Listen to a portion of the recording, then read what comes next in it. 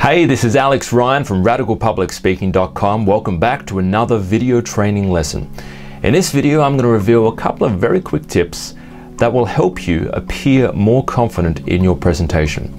The first step is plan your wardrobe. Be sure to wear something that you are comfortable in, but that also makes you look professional. Be sure that your top does not overexpose you, especially for the women. You may want to wear a blouse. And you don't want to wear a top that exposes sweat marks if you tend to sweat when you are nervous. You do not want to wear jewelry that makes noises when you move, as it's very distracting. Also, be sure not to overdress. Speakers can get very warm under the lights of the stage, so make sure that your outfit keeps you cool enough while you are in the spotlight.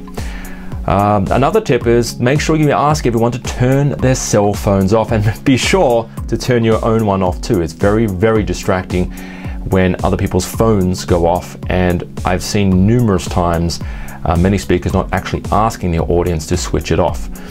My name's Alex. I hope you enjoyed these very, very quick tips.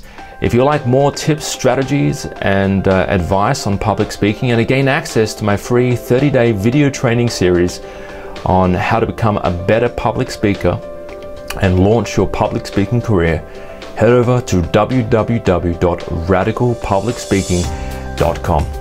My name's Alex, and I'll see you there.